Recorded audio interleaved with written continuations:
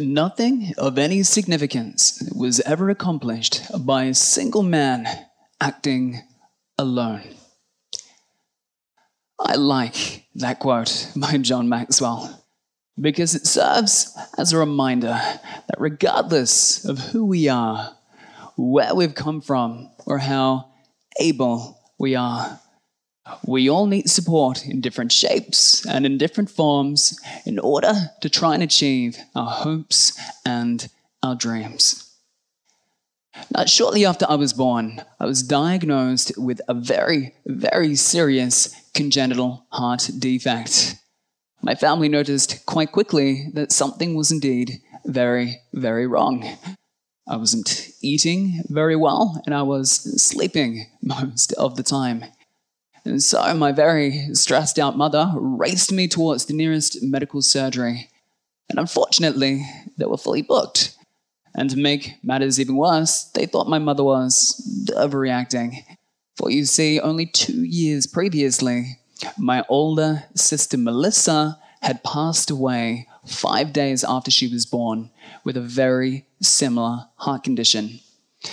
Now, luckily, or rather unluckily, depending on how you look at it, I went to massive chronic heart failure then and there in the medical surgery.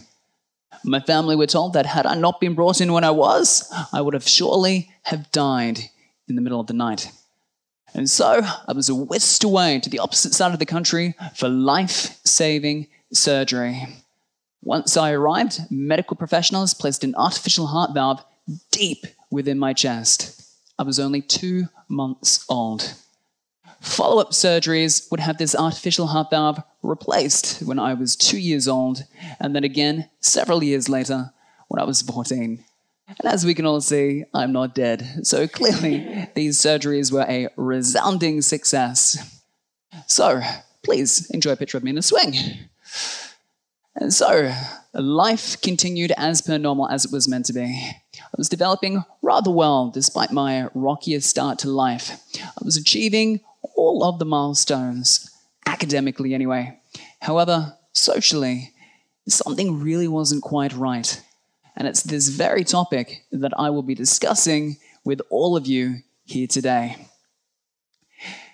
And so, when I was 8 years old, I was diagnosed as being on the autism spectrum. This was back in the 1990s when we didn't know very much about what autism really was at the time. Suddenly, bullying, loneliness, and social challenges, well, they all became my norm. And to make matters even more interesting, the same year that I was diagnosed, my parents decided to get divorced. So just as I was coming to terms with being different, things were rapidly changing back at home. However, despite these rapidly changing dynamics, home was always a very safe place. I knew that if I were having any dramas at school, I could always return to the safety and comforts of my home. Any additional supports that I needed, whether they be speech therapy, social skills development, or even a play date with friends, all of that was readily available to me. School was wonderful, and school was very difficult, but I loved learning. I was obsessed with reading.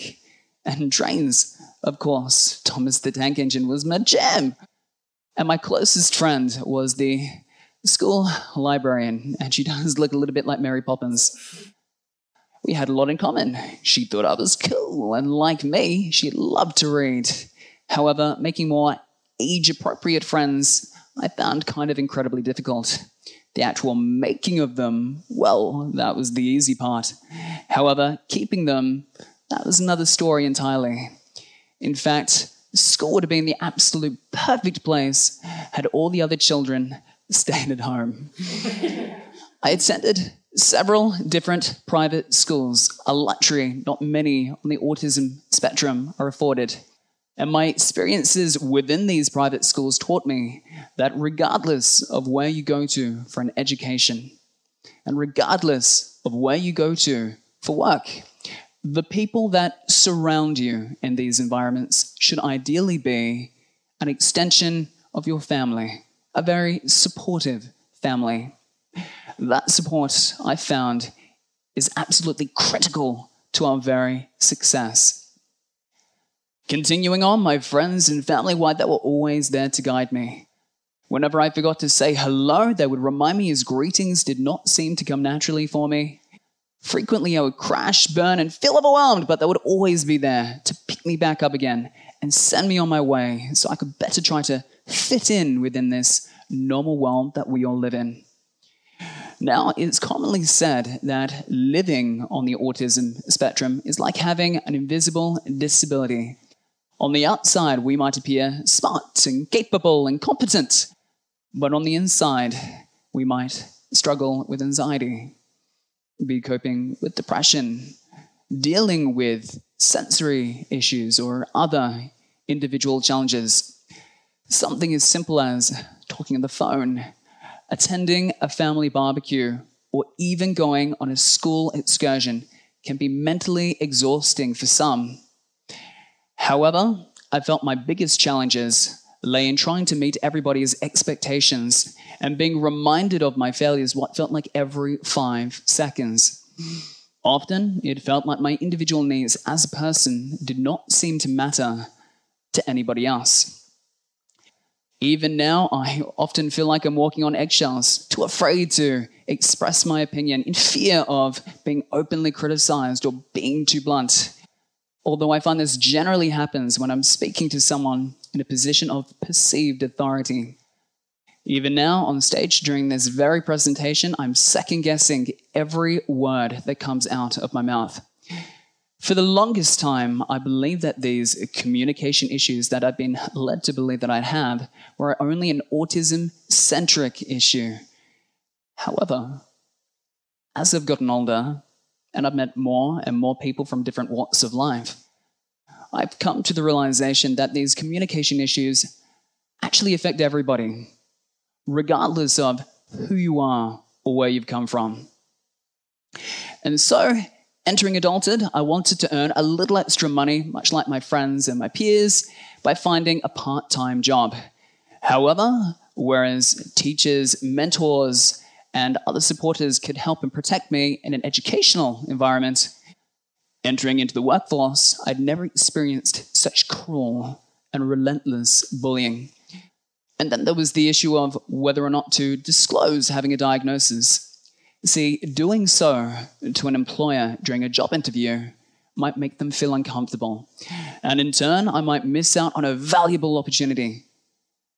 Although, if I stayed quiet and I did nothing, and issues arose down the line after being hired, then perhaps I was never entirely truthful in the first place.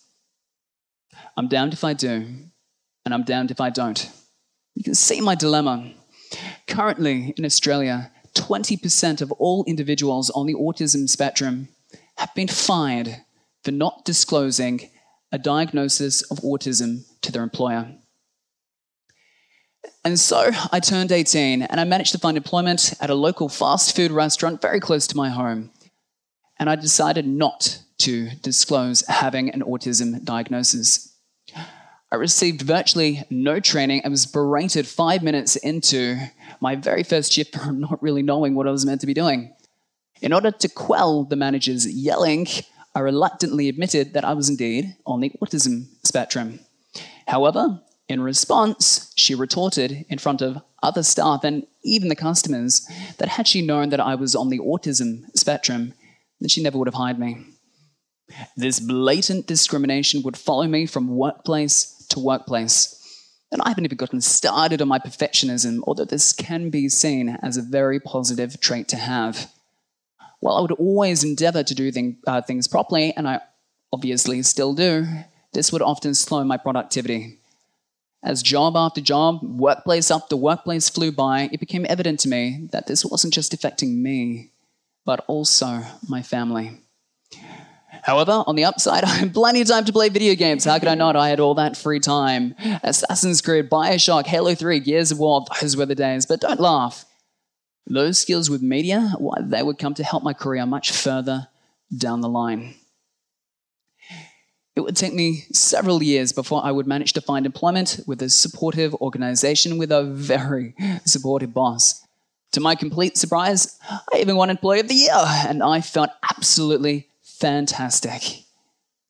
Currently, the unemployment rate for individuals on the autism spectrum is 31.8%, with 45% reporting skills far higher than what is actually required for the jobs that they have.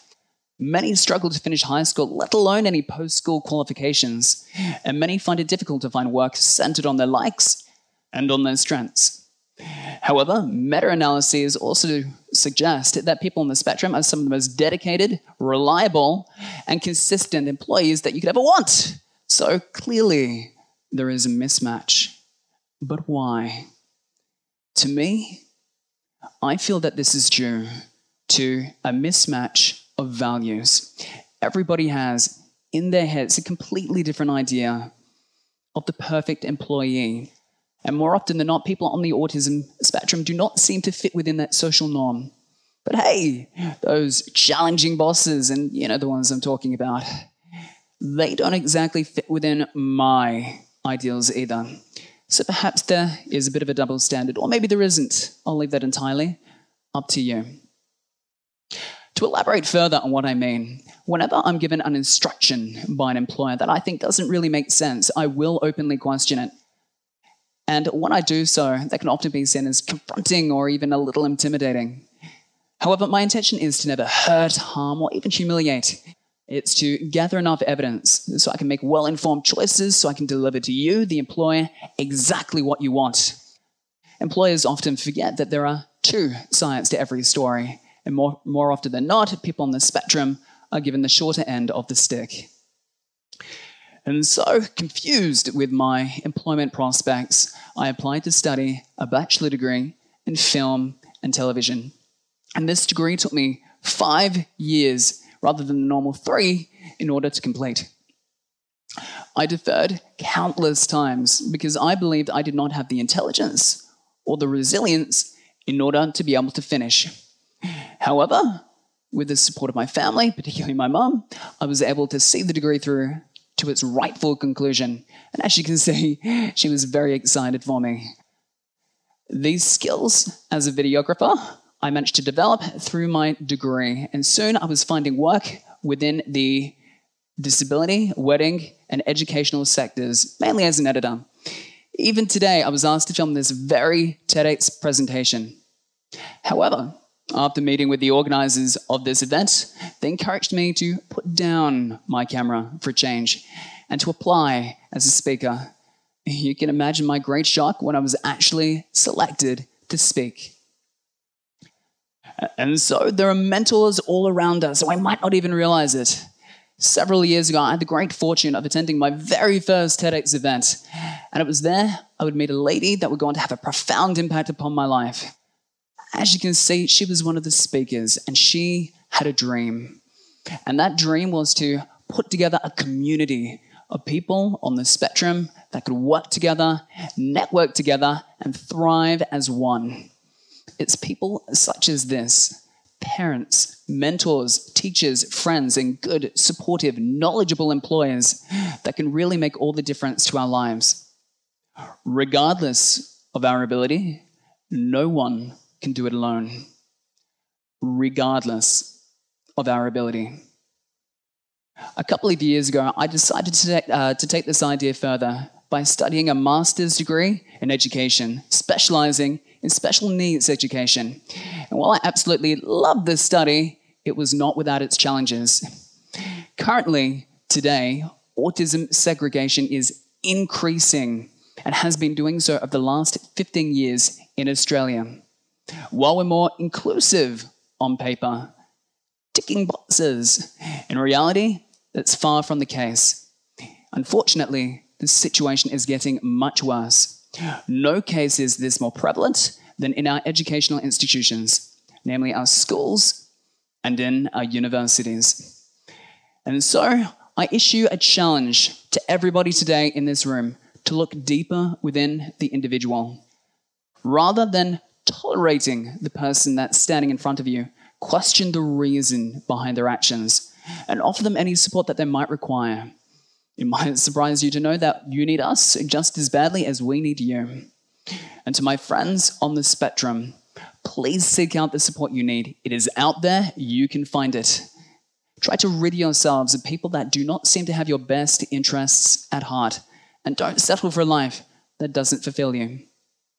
Nothing of any significance was ever accomplished by a single person acting alone. We all need a helping hand. Thank you very much.